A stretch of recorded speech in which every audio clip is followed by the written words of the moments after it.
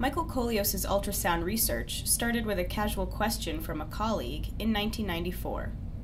It has come a long way since then and has helped to establish Canada as one of the world's leaders in medical imaging research. This was over a bet over beer that this whole research started. A student was giving a seminar in a graduate student seminar series, and one of my main collaborators at Sunnybrook Hospital, Dr. Gregory Charnada, asked the student whether you could image cell death using ultrasound. And the answer the person giving the seminar gave was no. But my colleague and collaborator was not happy with that answer. So in essence, back then when we were graduate students, we started doing these kind of very fundamental experiments to see how does sound scatter off cells that are dying. Their experiments have paid off.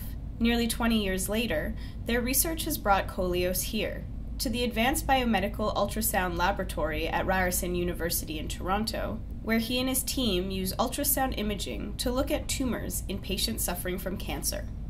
Currently, we have a clinical trial looking at women with locally advanced breast cancer and trying to see if their tumors are responding to chemotherapy with ultrasound. You have treatments that, first of all, cost a lot of money. If you look at many new drugs that are being developed, the entire course of treatment could be over $100,000, right? And many of these drugs have pretty bad side effects for the patients. But still, the patients undergo the entire cycle of chemotherapy. So if there was a method by which you could assess the efficacy of the treatment early on, then theoretically you could either stop the treatment or look for a treatment that's more effective. To examine how single cells respond to a treatment, they use a device called an acoustic microscope. This unique piece of equipment has been built atop an optical microscope so that Kolios' graduate students can observe the ultrasound process in real time, and has been enclosed in a case to maximize the accuracy of their data. We're looking at how the properties of cells change after we expose them to a chemotherapeutic drug. And that takes days, right? So we want to see over 24 hours, 72 hours, how do the acoustic properties of that cell change?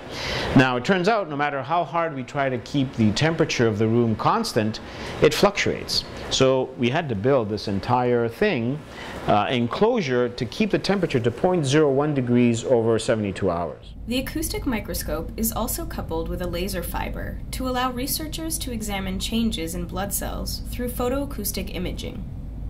Photoacoustic imaging is the process of focusing light on specific cells, much like a magnifying glass, and collecting the sound signals that they produce to create a high-resolution image of those cells.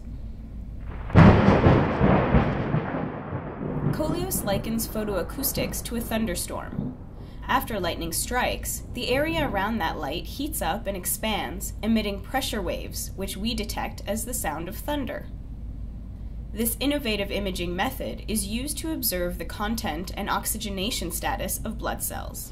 And in fact, what the graduate students are doing now is they're looking at blood and how, when red blood cells aggregate or clump together, does that change the photoacoustic signals?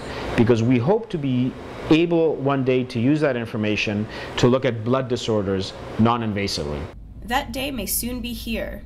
In a recent article published in Scientific American, Kolios explains that his lab's acoustic microscope can see red blood cells with greater detail than ever before. If they can quickly identify irregularly shaped blood cells, they might be able to detect blood disorders and cancer in patients early on. This will allow doctors to make quicker diagnosis and more informed decisions about treatment, and save patients from unnecessarily undergoing the painful and costly process of chemotherapy.